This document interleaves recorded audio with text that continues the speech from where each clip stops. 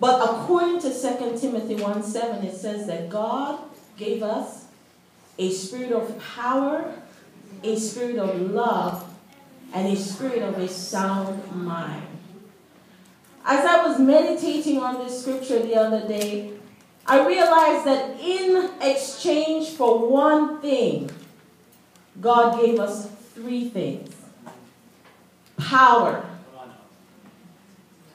Power. Fear robs us of power. We feel like we're out of control when fear comes. But God says you have been given authority. As the pastor prayed, he had said we have been given the authority to tread upon serpents, upon adders, upon every evil work. We have been given the authority. So in replace of fear, God gave us power. Amen. And then in replace of fear, God gave us love. Amen. The word of God said perfect love casts out all fear. God's love is perfect. And he has given us that love. The same spirit is inside of us. We have love that can cast out anything. Amen.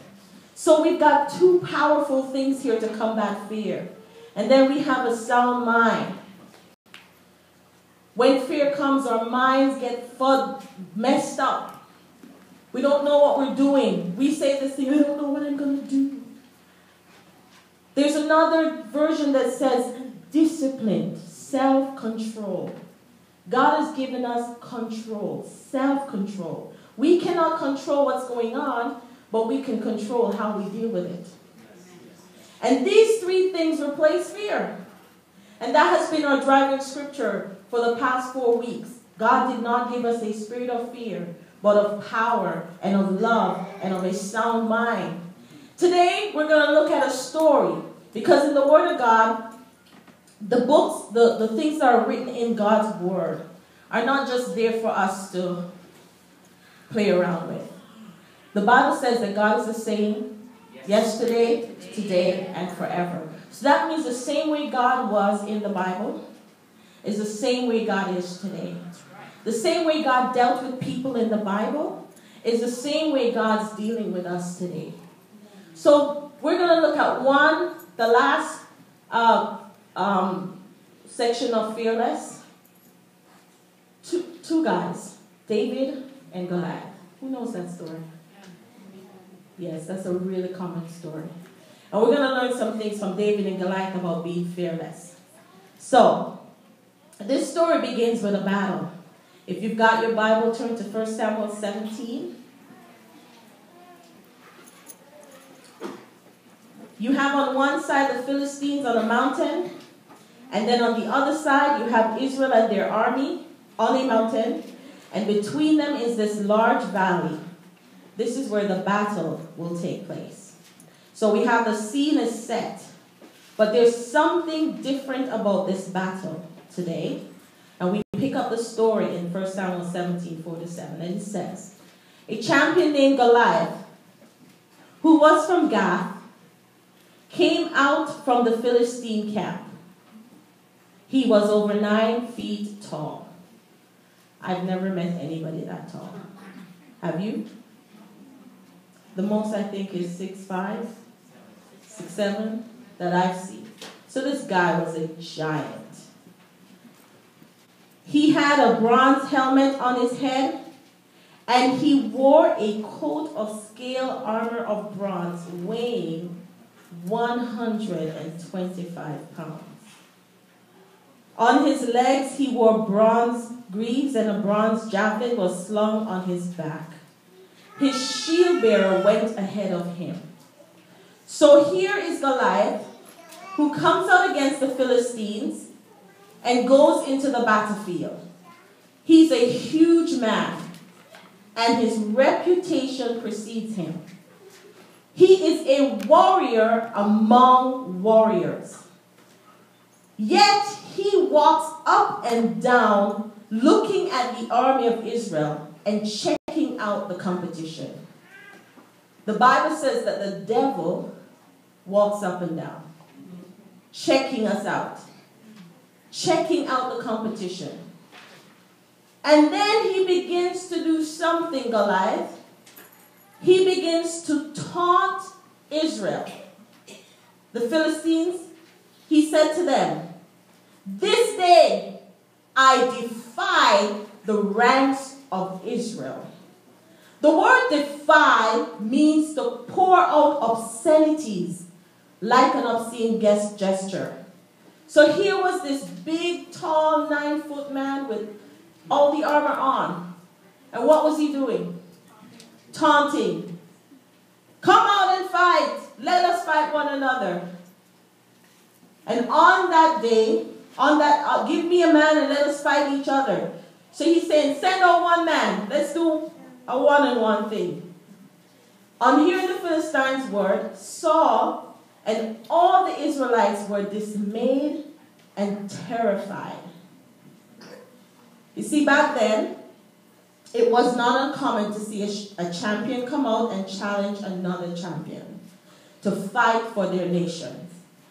But the difference this day was Goliath and all his men received a response.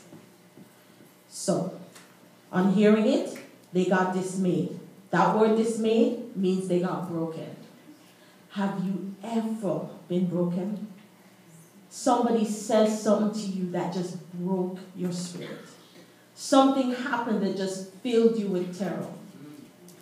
This is what happened to these guys. You got to understand that Saul was known to be a valiant warrior. He wasn't just an ordinary guy. He had a reputation of being a warrior.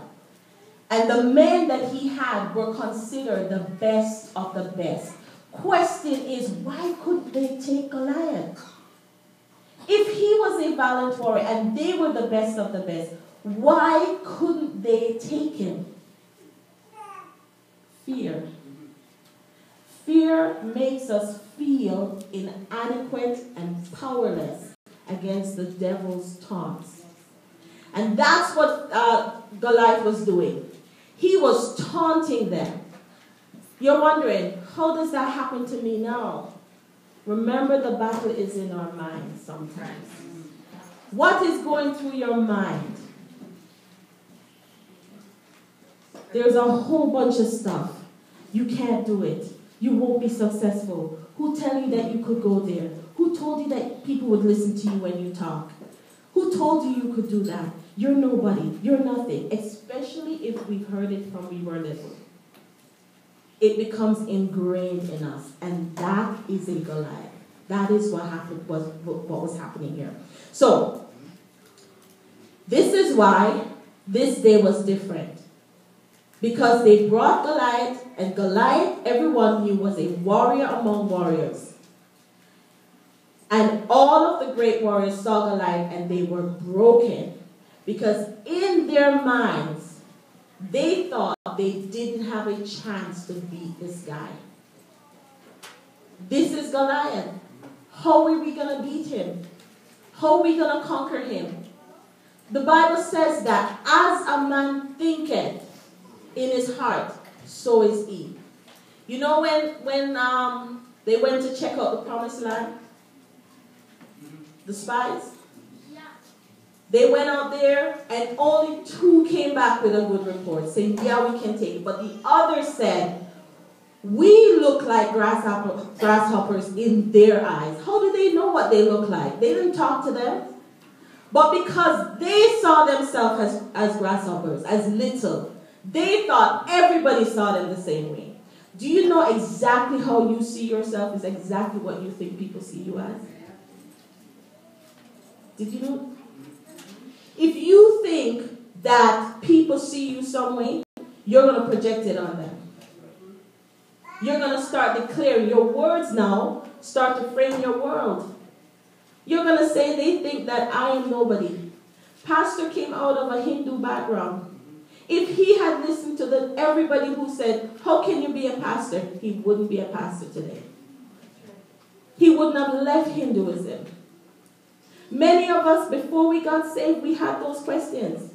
How am I gonna live this life? I'm going to fall. I'm going to faint. I'm not going to make it. I'm going to do something wrong. But what is your Goliath? In our lives, we all have a Goliath that we have to face.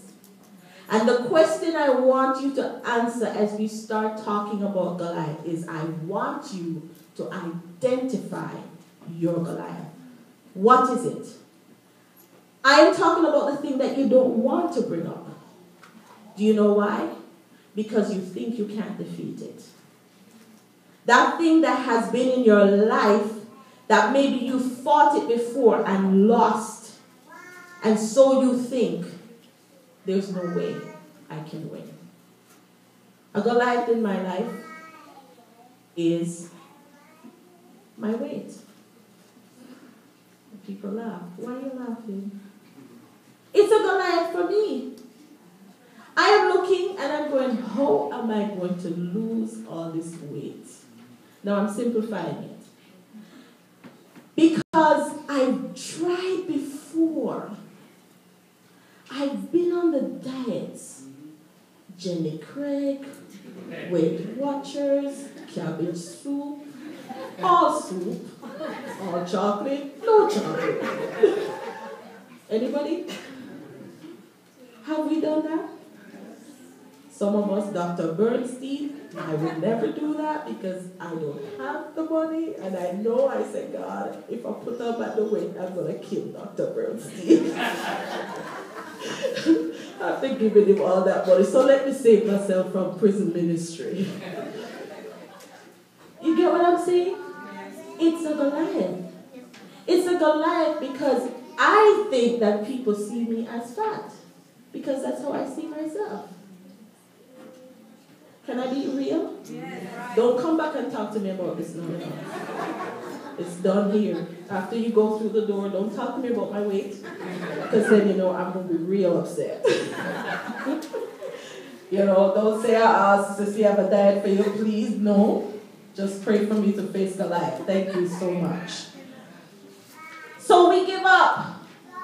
So eventually one day I just said, what, forget it. I'm just going to eat what I want and do whatever. And, whatever. But that's not the response. I need to face Goliath. I need to deal with the issue. So, some of us, it's bigger than that. It's an addiction to cigarettes, to pornography, to television, to romance novels, to other things that are really deep and dark, and we don't want no one to know about it. But it's holding us, it's gripping us, it's talking to us, and fear talks. Fear has a voice. This morning, as Satopi depicted it so clearly, it speaks. It says, you will never beat me. It says, I control you, and I will always control you. Fear speaks. And sometimes we have trouble identifying Goliath because we have lived with it so long that it's a part of us. Did you know that it was not God's intention for us to have diabetes or hypertension? But we live with the disease so long that we don't even recognize it as a Goliath anymore. Some of us, the Goliath is someone that is mistreating us, but we live with that treatment so long that it's normal. Because human beings have a capacity to adapt. And so whatever our environment is, we adapt to it. Some of us, it's an addiction, or it's like an anger towards God. We carry that anger so long that we don't even recognize that we're angry with God anymore. But God knows. And God wants us to say, look, I need to face this thing. I need to deal with my Goliath. I need to deal with my fear. I need to deal with the fact that I don't believe God inside here.